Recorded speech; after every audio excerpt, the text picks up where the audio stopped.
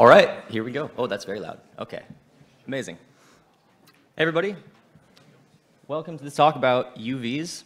My name is Jonathan Lampel. I work for CG Cookie, and I'm here representing them as well as Orange Turbine. On the Orange Turbine side of things, we help studios and businesses start to use Blender, and that involves often Jason making a bunch of pipeline tools. And so we took the add-ons that we had been working over on CG Cookie and moved them over to that side of the business because it made a lot more sense.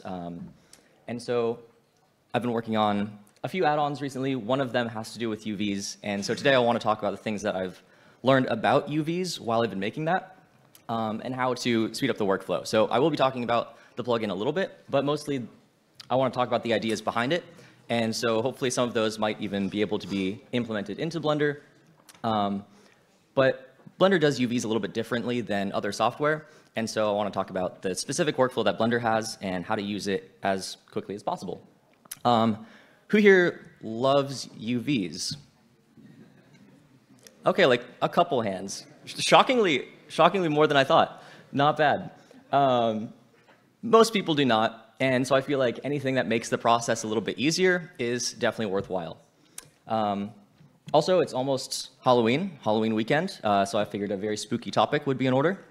I was going to wear a Halloween costume, put it in my suitcase, but then I realized it was missing, and I think I forgot to pack it, so.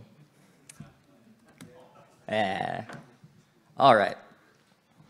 So the reason I'm talking about UVs is because I worked on a project a little while ago that involved some hard surface game assets, packed a bunch of them together, but this was back in Blender, let's see, 2.6, and so I ended up doing all of these by hand, which was very painful. And so since then, I kind of had a notebook of like all the things that I wish UVs might be able to do, and then just slowly added to those over the years, and then eventually was able to finally do something about it earlier this year. But it's been years of just collecting little things that I wish I could tweak.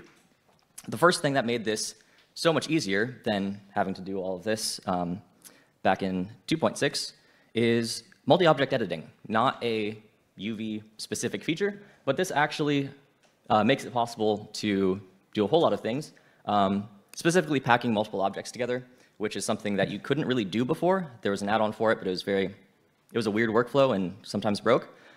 So being able to just select multiple objects, go into edit mode, makes things much easier, and is crucial for the material-based, texture set-based workflow, which we'll talk about. Also improved packing in 3.6 by the developer Chris Blackburn is just phenomenal. It's so much better.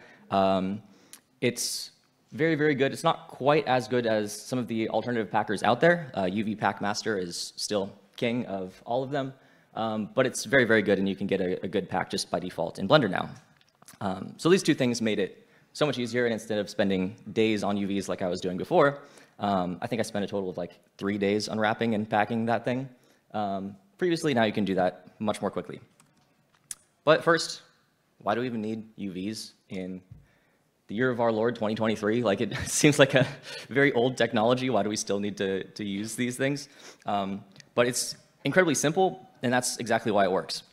So first of all, procedural textures. This is an example from my coworker Kent Trammell. This is a fully procedural wood shader. So it's like you can make some pretty cool things with procedurals, but a long list of instructions for the computer is always going to be slower to compute than a pixel telling it exactly what color it should be. Like, it's just always going to be very resource intensive. And you can't really do that in a lot of real-time applications. Also, a lot of procedural textures still need UVs for their coordinates and things like that. So you can't really get away from UVs even when working with procedurals a lot of the time. Sometimes you can, but not always. Also, PTEX is another alternative. People always ask about, like, oh, what about PTEX? And I have a picture of Bolt because that was the first movie that Disney used it mostly on quite a while ago now. And PTEX stands for per face texturing, which means that every single face of your object has its own texture. So they might not be big textures. They might be very small, even 1 pixel. But every single face has its own texture and its own, little unwrap. And so you can paint like that. So In that case, it abstracts away the UVs, but they're still there. But the reason it's not used as much for a lot of things besides, heavy film production is because, again, it's very resource intensive. You can imagine having an image for every single face of your object is pretty heavy. So we were actually going to get this in Blender potentially back in 2015. Developer, I believe Nicholas Bishop, was working on implementing it, but there wasn't enough need from the community, and also there was a couple of roadblocks, and so it never got finished. But the industry kind of moved on from that a little bit, and it's more about like UDIMs and stuff now, so it's not as relevant as it was. Decals, another great option. It works. You can get away with not using UVs for some objects, but it's really limited to very simple. Like your larger areas have to be very simple and like very low amount of procedural stuff. In order for that to work, you can't decal your way around a rounded brick wall or something like that. You have to use UVs at some point for most objects. Okay, so UVs aren't going away. What about AI? Can we just have AI do it for us, which would be extremely nice? That's something that if anybody has experience with, I'd love to talk to you about.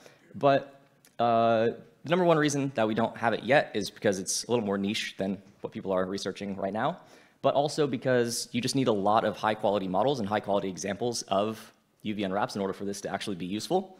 And that's something that's very difficult to get. Like we at Orange Turbine, we're not just going to scrape a bunch of games or models off of Sketchfab in order to make this work.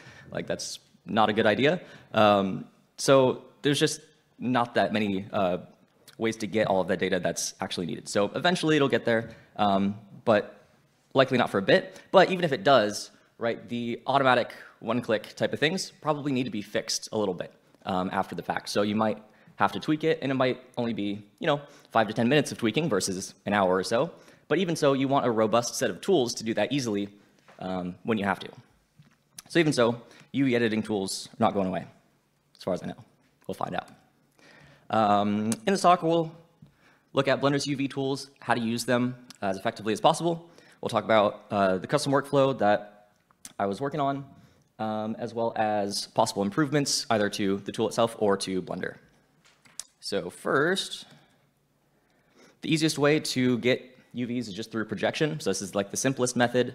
All you're doing is you're taking an angle or multiple angles and just flattening the model, looking at it from that direction, and just projecting it outwards. So Blender has a couple types of projection: cube, cylinder, sphere, projecting from the view, and smart UV projection, which isn't like super smart, but it just bases it on the angle, and you end up getting a decent unwrap with minimal stretching. Often looks quite good, but it's very messy in the seams, can cause some problems. So it's mostly for really dense objects that you don't really care exactly what the UVs look like. But in general, Blender relies much less on projection than other applications do, and so I don't end up using them all that often. So making seams, I'm sure if you've used UVs, you're very familiar. Just go into edit mode here, select some seams. Let's go to box select. You select some seams, some edges here, right click, mark seam, pretty quick, not too bad. But there's an even faster way to do it. So that's just based on the edge menu, also Control E. You can pick the shortest path, which is the fastest way to do it in vanilla Blender. You just select an edge, hold down Control, select another edge, and it'll tag everything in between. If you go down to pick shortest path, set that to tag seam, you can very quickly just boom, boom, boom, you're done. So that's pretty nice. Works quite well. You can't do that on a single edge, but as long as you have multiple edges all connected that you need to unwrap, then there you go. You can also select by attribute, so half of the battle is selecting the right edges to mark as seams in the first place, and you can select things based on a variety of different attributes in the select menu. I'm often going to select similar, and using select by similar sharpness, or select by beveled edges, or whatever, and that way I can just select a sharp edge, and then place a seam there for everything. But you can also select sharp edges like so, find an angle, and mark seams that way. So that's definitely helpful. And we'll talk about that a little bit later from islands, you can mark seams from your existing UV islands. So for example, if you have a default unwrap, or let's say you used one of the projection methods, if you go and unwrap your model again, since you don't have seams, all of that information will be lost and you'll have to start over. So what you generally want to do is after you've done something like that, or you have a primitive that you want to keep the UVs for, you just go to the UV editor, select everything, UV, and seams from islands. And there you go. So that's also very helpful. Yeah, you're good. All right. So speeding up seams, so they're not very slow. We saw those tools very quick. However, if you're making hundreds of cuts, thousands of cuts, if you're spending all day working on UVs, going 3 clicks per operation is not super ideal. So what we did, and this is myself, but the bulk of this was JF Matthew, who we hired to work on this, is we built a tool for placing seams just as an active tool. So once you install the add-on, you just go to Cut UV in the Edit Mode toolbar, and all you do is just click and make a seam. So very easy, but double-click, marks a loop, just like so. You can draw seams like that, in case you have like an arbitrary path that you need to follow. There's the pick shortest path by holding Control, all of that. But the thing that I'm most excited about here is that when you double-click to mark a seam, it stops at the other seams. So this seems like a very minor feature, and it's in a lot of other UV tools if you're used to working in Rhizome or whatever. But the reason this is helpful, even though it might seem small at first, is that let's say you have a character, you want to split it into sections, you can split the neck, the arms, the legs, the torso, and then if you want to split the sides, you just double-click. Like you're just double-clicking all of these things, you're done very quickly. Whereas if you're just selecting by loop, that's going to run all the way down the legs, up the arms, around the head, across the fingers, all of that. So it's just a very easy way to split things up into sections, and if you hold like Shift and double-click, then it just goes all the way through if you want to, but again, it's very, very quick. But just marking by seam and then stopping at the seam, very important. What else? Seam layers. So this is something that I have wanted for a while, and that's where in Blender you have your seams. You have one set of seams, but you can also have multiple UV maps. And the seams don't really correspond to the UV maps at all. They're not associated whatsoever. So if you have multiple unwraps, then you work on one, you have your seams, but then in order to work on a different unwrap that you want to maybe place a decal or something, you have to get rid of all your current seams, make your new ones, and then unwrap that way. And if you go back to the first one, you just have to remake your seams or go seams from islands again. So that takes a while. So what we did, specifically JF did this one, which is incredibly helpful, is we associated seams with UV maps. So all we need to do is just mark some seams, just like so. And then if you switch your UV maps, the seams are saved on the map. So that just makes a lot of sense and is much faster to work with. Especially, not every project needs multiple UVs on an object, but a lot of game assets that I've worked on have definitely needed that. So that's been helpful. What's the name of the tool? UV Flow. It's currently in beta, so it's not actually fully out yet, but you can find it online, or I'll show you a link at the end, and then you can just get it, and I'll give it to you for free to try out. Okay, so this is how the tool works for anybody who's interested in the technical details. Most of what I'm going to talk about is stuff that you can do at home. Like if you know a little bit of Python, you can replicate a lot of the functions of the add-on. However, for the active tool in the toolbar, that is not quite the case because it uses the active tool API, not the most documented area of Blender, but it works pretty well. However, it doesn't have a on start or on exit function that you can use. So what we had to do in order to make this work, as you can see, we have pre-selection highlighting and a bunch of context-sensitive stuff in order to make this work. So what we had to do is run a state machine inside of a timer, inside of the tool, and that creates a whole lot of extra little hurdles that we had to work around.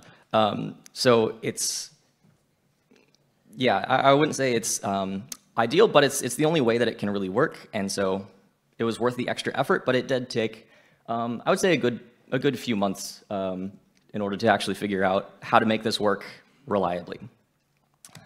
Let's see, it's using raycasting, we're using pre-selection highlighting, and it saves and loads attributes. So when you mark a seam or do anything related to UVs, it saves all of that information as attributes on the mesh, and that's how we're able to do the UV layers and a couple other functions that you'll see later. So it's all thanks to the generic custom attributes. One weird thing about that is that you can only set and load them in object mode. So we're working in edit mode, but we have to switch over to object mode in the script and then switch back to edit mode in order to make that work, but it does do the trick. All right, can it be added to Blender? This is something that I definitely want to think about, as if you have a tool that's very useful, why not just implement it? First, we're breaking all sorts of design conventions of Blender in order to make this work, because we're doing several things, we're doing them at once. And so as a whole, no, but the idea of having an active tool that sets attributes, that makes a lot of sense. So maybe that could be added. Or some of the other like specific functions, which we'll talk about later, hopefully could inspire features or things maybe that we could add ourselves if we could. So some specific parts might be able to be added, but not everything as a whole. It actually works better as an add-on because, again, we're breaking the rules in order to make it easier for the user. And in this specific case, it works great. So that's the beauty of add-ons. You can break the rules. It's definitely punk rock that way. It's nice. Unwrapping. So unwrapping has several options in Blender. First is angle-based versus conformal. Actually had to work pretty hard to find an example where conformal was better. You're pretty much always going to want angle-based. But if you have a very flat area that's rounded on the outsides, then angle-based doesn't work quite as well. But for the majority of cases, angle-based is almost always better and gives a more uniform unwrap than conformal, which can lead to a lot of stretching. So the manual says conformal is better for simple objects, but that's not quite accurate. I would stick with angle-based most of the time. Fill holes is another option. It just pretends that there are polygons where there are holes, and so you get a more accurate unwrap around any holes. Correct aspect, let's see, I don't have an example of this one, but it's where you have a non-square texture. It'll stretch the UVs to match that. You can turn that off if you want to, but it's very helpful for making sure that if you have like perfect squares in the texture, that it looks like perfect squares on your model and not be stretched. Use subdiv is also very helpful. I don't use it all the time because it is a little bit slow because it has to take all the extra polygons from the subdivision surface modifier into account as it's unwrapping, but in some cases, you'll get some extreme stretching. Here's a case where I just took a plane and subdivided it. And what happens is as you subdivide it, of course, that distorts the UVs, and so you can correct for that when unwrapping. The issue with that is then if you switch subdiv levels, right, it's going to change the result of your UVs. So you want to do that at the subdiv level that you're rendering at, which sometimes is a little bit of a hassle, but it does work quite well. Okay, live unwrap. So this is one way of unwrapping very quickly, and all it does is that anytime you place a seam, it unwraps the entire object. So if we have an object here, you have to turn it on in two places. You go to Options in the 3D viewport, Live Unwrap, UV Editor, UV Live Unwrap. And then anytime you place a seam, I'll just do that, go to Edge Select. Let's see, Mark Seam. Should unwrap everything for you. Is that on for both? Let's see.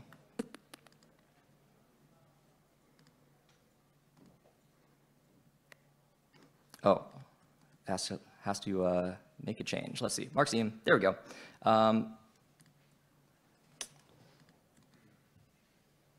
And Mark Seam. All right, so you can see it just updates the UVs as you go. So this is extremely fast, it's very helpful, but there is one issue with it, which I want to talk about, I think next. Let's see. Okay, so the way we're doing it is slightly different. We're using Blender's regular unwrap, but we're just using generic attributes as the seams, and there's no reason that you can't use other attributes as seams as well. So in the tool, as you're unwrapping, not only can you have the different UV layers, you can also use any other attribute as a seam. So you can use a specific angle, a bevel, a crease, or a sharp, or a freestyle mark, whatever you want. Potentially custom attributes, like anything could be a seam. It doesn't necessarily have to mark these as seams, they just act as seams. So if you have a hard surface object, for example, and you're going to bake the normals, it's really important that anything that's marked as sharp has to be a seam. Like that's just, if you want a good rounded normal map, otherwise you're going to get glitches if that's not on the edge of your island because you need a little bit of overshoot of the texture there. So to avoid glitches in cases like that, every sharp edge has to be a seam. And so here you can just turn that on, and you're good to go. So you can unwrap an entire object without using seams at all, in some cases. Apply scale is something that I've also wanted for a bit, and that's where, in Blender, if you scale your object something ridiculous, and you go into edit mode, and unwrap, it's going to be very stretched. Actually, let me do seams from islands first. And unwrap. All right, it's very stretched. But if you use apply scale here, unwrap, it'll figure it out and try to make it as square as possible. So the way we're doing that is incredibly simple. All we're doing is we're just stretching the object in the opposite direction, unwrapping, and then undoing that stretching. So very basic, but it does work, and that way you don't actually have to worry about your scale as you're working. Auto unwrap. So this is exactly like Blender's live unwrap, but with one key difference. Let me go ahead and make sure that's turned off. Let's see, live unwrap off, like so. It only affects the area that the seam is on. So on either side of the seam, it'll unwrap those two parts and not unwrap the rest of the object. So if we have this on, just a little like live button, and I mark a seam, like so, you can see that the face of the monkey jumped a little bit, but the ears and the other areas did not. If I place a seam here, that area will be unwrapped, but not the rest. The reason this is really important is because if you have live unwrapped turned on all of the time, it's very quick, it's very fast to work with. But let's say you do some manual work on your UVs, you straighten them out, you do some relaxing, you I don't know, do whatever work you need, you put them in exactly the right place. If you mark a seam anywhere on the rest of your object, all of that work is just reset. It's gone. So I've definitely spent time redoing things because I didn't realize that that was happening on the other side of my object, didn't think about it, and just had to redo it. So it's a very simple change. It's literally just one difference, but that will definitely save some work. So let's see. Some tips for unwrapping subdivision surfaces. So we talked about the use subdiv. Of course, there is that. Which can help, but if you have, let's say, something like a cylinder, you add a subdivision surface, you're going to get some stretching. So the way that you fix that, and the reason it's happening, is actually because there's a big difference in the scale of the face on one side versus the scale of the face on the other side. So up here, we have these very small faces, and here we have some very big ones, and the difference between the two is causing that stretching. So in general, if you're using subdiv, what you need to do is add some seams like that, or add some like holding edges in order to fix that, and that'll fix it. The problem is with Blender, the subdivision surface is set to keep boundaries, and so you're going to get this kind of stretching, and it can be very confusing if you don't know exactly what's happening there. And this is from the subdivision surface modifier. I just put the setting up here because that's more convenient than digging through the properties editor, but all you need to do is just switch that in the advanced tab of the modifier over to keep corners and junctions. That'll solve it. I had one project earlier which was like a hard surface character, but it all used subdiv, and so I was doing that for every single object of every single part of this robot, and it got a little bit old. So just switching that over to keep corners and junctions when you're working on something like that can be very helpful.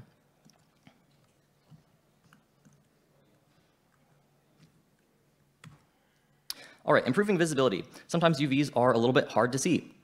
So there's a couple things that you can do to improve this. First of all, is just use the checker texture. That's covered by many videos online. I'm sure you know how to do it, and if not, you can look it up pretty easily. You just add the texture in the shader editor, make sure that's selected, set your viewport to textured, and go from there. But I didn't really want to think about it every single time, so what we did is just implement it as a actually like zero-click thing, where you have your checker and your overlays as a preference, and anytime you use the tool, it just switches into it. So on any object, as long as you have that set and saved in your preferences, you just switch to the tool, you're ready to unwrap, never have to think about it. And I've enjoyed not having to go into the shader editor. But again, like pretty much every UV editing add-on has that. So that's something that's pretty easy. But it's fun to do. Ours is a little like context sensitive, so it won't change the other objects. If you're in solid mode, it won't like put your normal map on the other object, so it keeps it nice and clean. But face opacity is something that's very helpful. So let's say in your image editor, you have your checker texture, like that. And then, let's see, UV editor. I don't know where my image selector went up there. That's just gone. Let's say you have your checker texture and you're working with UVs. It can be a little noisy and hard to see. So what you want to do is go to Edit and Preferences. And I'm using a custom theme, but the default Blender theme, if we go to UV editor right there, the face is set to like something like around here. And sometimes that's just very challenging to work with. So go to face, crank this up. It's much, much easier to see. Also, you can clear and pin your image. So a lot of the times I don't really want to see the image, especially this checker texture, while I'm working with UVs. I don't really care about that. I want to see it on the model, but I don't want to see it here.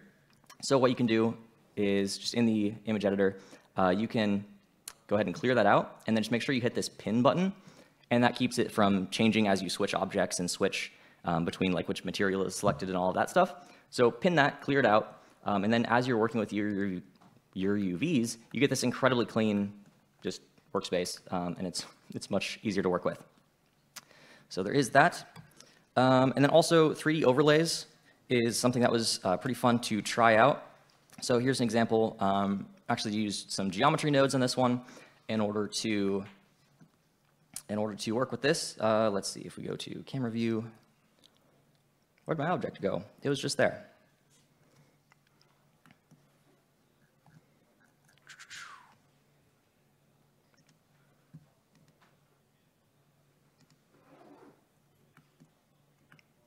It's gone.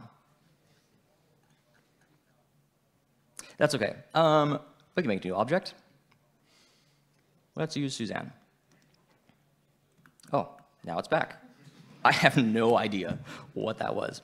So we have these geometry node overlays that you can apply, and I'll show you how they work if we have the time. But first, just making seams more visible. Sometimes the default like dark red was hard to see, and so just making them absolutely blinding was kind of fun, but also just looks cool. I don't know. But some other like actually helpful ones are being able to see the angle stretch in 3D space instead of just in the UV editor. And so with the stretch information, with the grid information, oftentimes you don't even need to open the UV editor. You can just do your UVs in the 3D view. And as long as you can tell there's no stretching, as long as you can tell they're aligned correctly, you don't really need anything else. There's also angle or area stretching, as well as which UDIM it's a part of.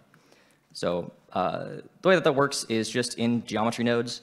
What I'm doing is just taking the UVs, looking at the angle of the face corner, and then comparing that to the angle of the face corner in 3D space, finding the difference, and coloring it. Like it's pretty straightforward, but it's pretty helpful to be able to just drag and drop that and apply it if you need to.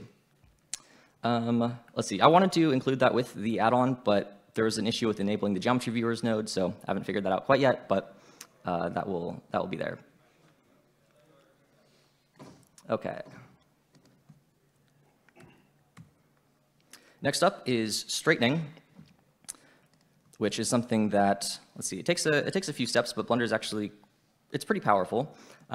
What you do to straighten something, and the reason this is helpful, by the way, is you often want to make straight lines. And as you're drawing, like if you were drawing a straight line across this pot here, it would just be very pixelated because it's shifted in UV space. And so it makes text harder to read. It makes clean lines not look very good. So if you have properly straightened UVs, you can get away with a much lower texture resolution and have it look just as good. So it's actually very, very space saving as well. So a straight UV is just much easier to pack. And so you end up getting a lot more out of your textures if you straighten your UVs. So the way that you do that in Blender, let's just focus on one section at a time. Let's look at this area here. And actually, let's just look at a single row first. The way that you do this in Blender is you have a couple different options. First, you can align.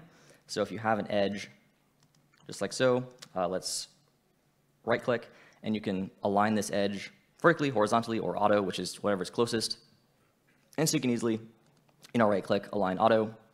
That works pretty well. You can also straighten things. So if you have your UVs a little bit out of whack, you can take this whole loop here and then do a straighten, and then that'll make it into a vertical line, which is often helpful, but what we really want to do is make this more grid-like and just straighten it out. So the way we do that is with follow active quads, and I'll do that before align rotation. What you do is you need to straighten each edge of something that's already fairly straight. So align auto, align auto, align auto, and align auto. Select that face and make it the active one, just like so, and then select the entire section, UV, and follow active quads, wherever that is, also in the right-click context menu. And there we go, now it's straight. Now you can do whatever you need to do. And if this is tilted, as you unwrap it, you can also do an align rotation, which I think is fairly new, but it's incredibly helpful. You can just select an edge, go to UV, align rotation, and as long as it's set to edge, it aligns it straight away.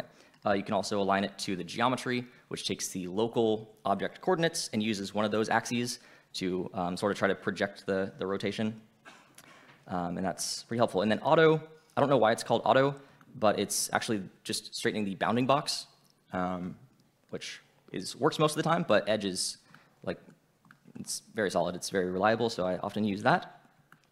But the way to work with this on more complex objects, because follow active quads is great, but you can't do it on things that are not quads, or things that aren't perfect grids. So the way that you do that is first you select an island, which is Control L in the 3D viewport, by the way, and you set your select linked to the delimit seam. You can select an island like that, or if you're using the Cut UV tool, just double click somewhere. Whoa. Accidentally hit the space bar. Okay, let's just go there. If you double click, select an island. All right, so what you want to do is first align all of the things that are already grid-like. So if we take these faces and maybe just box select a whole bunch of them, everything that's basically a grid,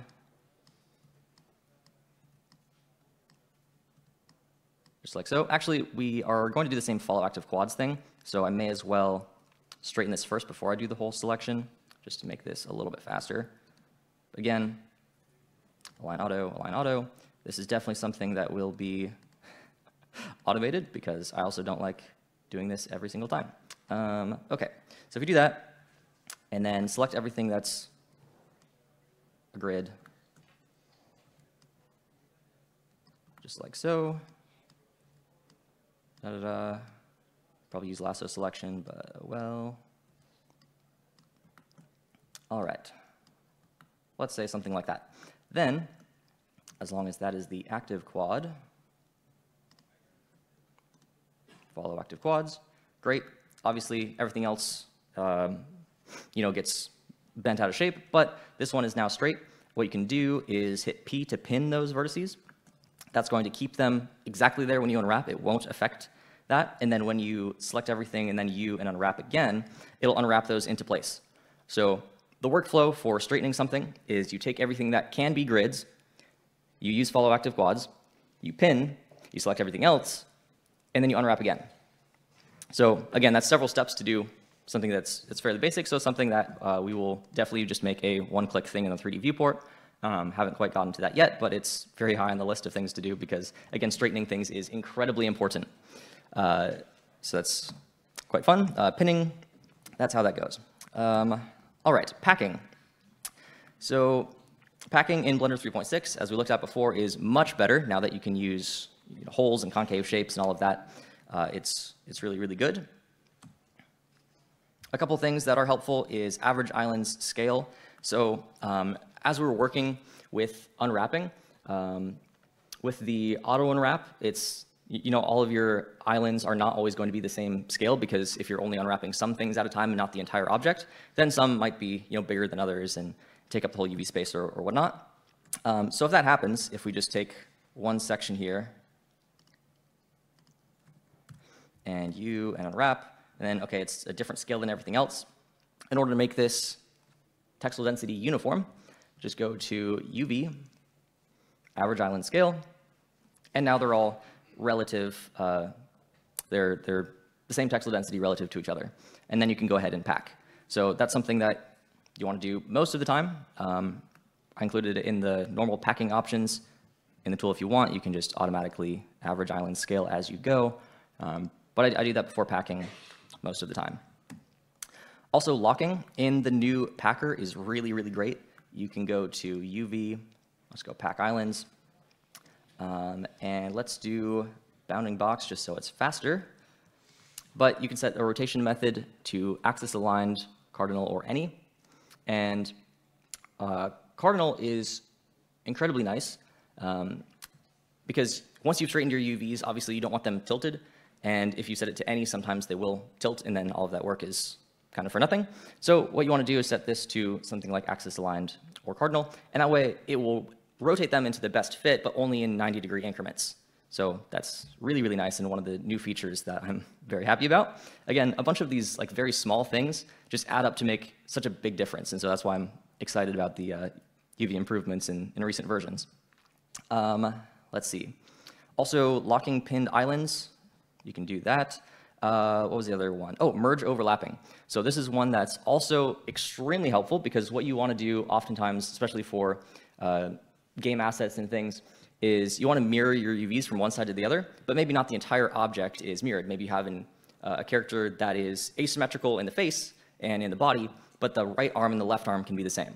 So what you can do in Blender is you can mirror the UVs by just flipping one side, overlapping it on the other one, and then as long as you have merge overlapping turned on, they'll operate as one unit, and so you can use that to pack very easily. So that was something that was not in Blender before 3.6, and if you had overlapping UVs, they would just get split out, and it was, anytime you had to do the workflow of mirroring UVs, you had to pack it by hand. So again, a small change, but incredibly helpful. Okay, what is next? We got margin. That's something where obviously you want a little bit of margin on your UVs. The reason for that is that when you zoom out, you'll get some artifacts right along the edges as the texture is downsampled. So let's say if we pack this, let's go bounding box. We can switch the margin. Oh, we can't do it after the fact. There's no redo editor for that one. But you often want a value of, actually I don't want to say it because I don't have it written down, but you can go to a thread on polycount that has the exact amount of margin that you're generally going to want to have. That's specifically for game assets. You can get away with less when you're working on films and things like that that aren't going to be downsampled as heavily. But I believe you divide your texture by 128, but I would look that up before actually doing it, but that's my general rule of thumb. And then that gives you just the right amount of margin. And that's, again, something that you don't want to think about every time. You just want to have whatever your texture resolution, set that, and then not think about it. So that would be helpful to have. Also, packing. So this is probably the biggest one out of all of this, is packing by material. Because in Blender, everything is object-based. You have your different objects, you unwrap them, you export them over to whatever else you're using. But if you're painting in Mari, Substance, anything else, everything is based on, let's say, texture sets in the sense of Substance. But in Blender, if you're packing everything as objects, these two things don't really work together. I mean, you can do it that way, but like, you want to share your UV space, you want to share your materials. And so packing by material is incredibly important, and something that in Blender is a little bit cumbersome, because you have to select all of your objects that have the same material. Generally, you're selecting, you can go to object mode like so, Shift G to select similar, and you can select, excuse me, objects that have a similar material, or if it's not in there, then it's in the properties editor. But you can select everything that has the same material as whatever the active material is.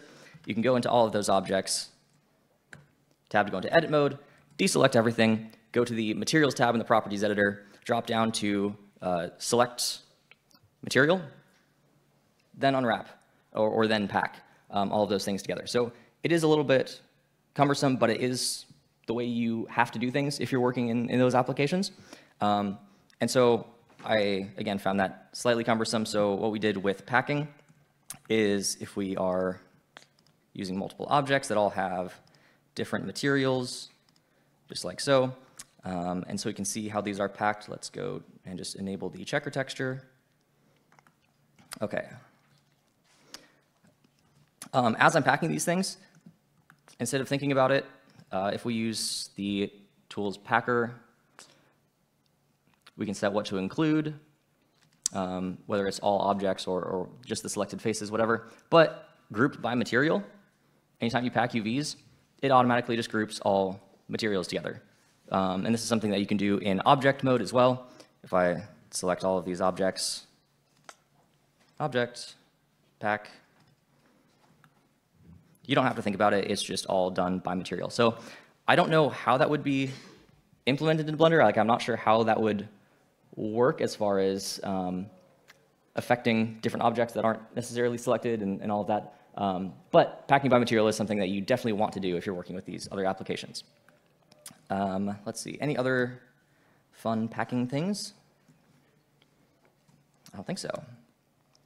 Now let's look at some things that Blender might potentially change about UVs. This isn't like 100% for sure, but if you go to Blender projects, let's go to not that, but projects.blender.org. Daniel Bysted has a bunch of notes on here from the modeling module of what he'd like to see changed, and a lot of these are very well written and make a ton of sense. The number one thing that I was assuming to be asked about afterwards is sync selection, because that is one of the weirdest things about Blender and UVs, and can be definitely frustrating to work with at times. And so he has a proposal for exactly how it would work.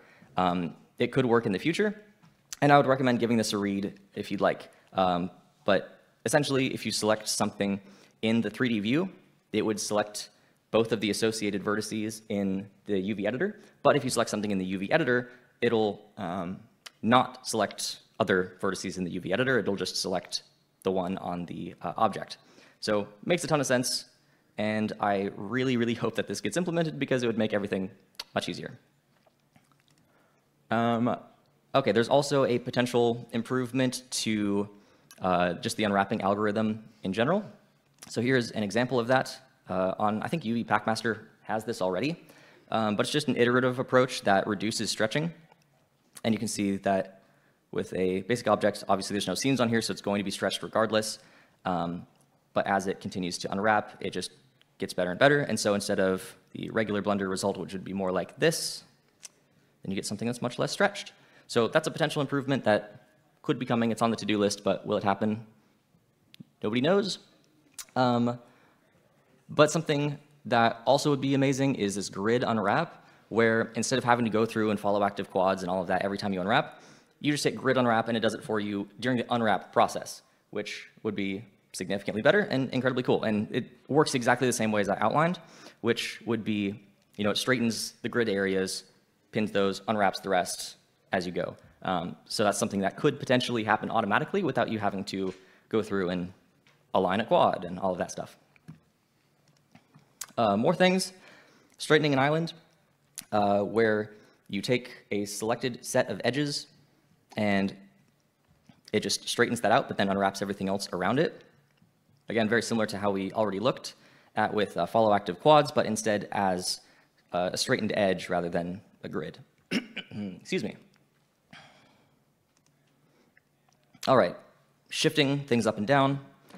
Very helpful when you're working on like low resolution images, or you have a atlas of textures. What's that called at the moment? Like I forget. When you have a bunch of textures all in one. Trim sheet, thank you. Yes, when you have a trim sheet, it's very helpful to just snap things up and down, and being able to set that in Blender and just hit your arrow keys to move between those would be very cool. Applying textile density, arranging and aligning selected UV islands, unwrapping to the same bounding box. So as you unwrap, it's not taking over the entire UV space. You can actually focus on one area, which is incredibly nice. One other thing that I definitely want to add, and that I tried to implement manually in the UV flow tool, is as you double click an island or as you unwrap something, it focuses the UV editor on that area.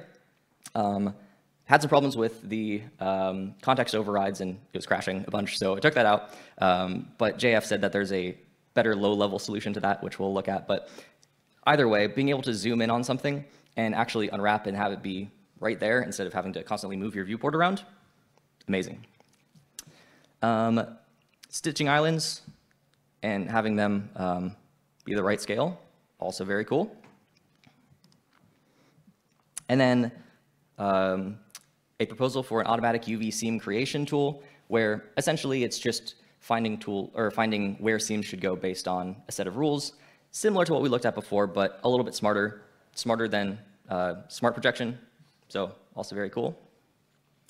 And back to a particular region, which again would be pretty sweet. So they could unwrap, all of your UVs in one area, leave one area empty, and then just pack to just there, or pack to empty spaces.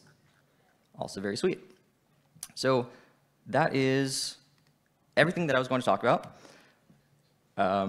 Again, if you want to check this out, you can go to orangeturbine.com, and there's a contact form there. And if you just say, hey, I'd like to be a beta tester for this tool, again, it's called UV Flow, then I'll just send it to you in an email, and you can help test it, which would be incredibly helpful because there are still a couple bugs. It's also on the Blender Market if you'd like. On there, it also is, you get all of the future updates as well, rather than just the testing versions. And yeah, so that's all the thoughts that I had on UVs, or at least some of them. I did trim the talk down a little bit. Any questions or things that you are curious about? Because I'm almost at time.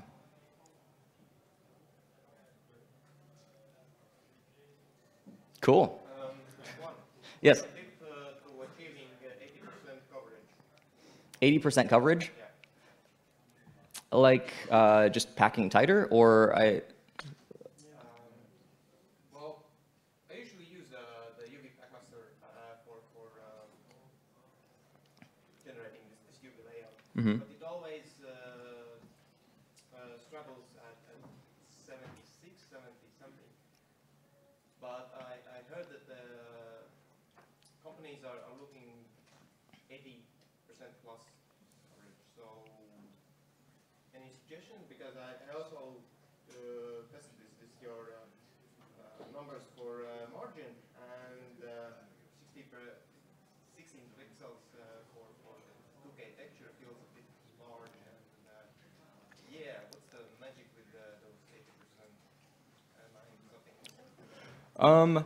I mean, I think the 80% is just down to the algorithm, and I haven't tried implementing a packing algorithm, so I couldn't tell what the actual way to achieve that would be. But in general, the straighter UVs are, the tighter they can pack. I'm sure you've already done as much as you can there.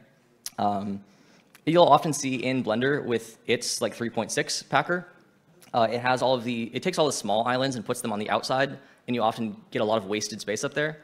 UV Packmaster does that less, but still a little bit, so maybe that's where they're getting it from, is just better utilizing the boundary, and then packing that inside the other objects rather than along the edges, would be my guess, but that I don't know for sure. Any other questions? Okay, then for the rest of the time, you can come up if you'd like to get ready, and I'll just unwrap stuff for fun.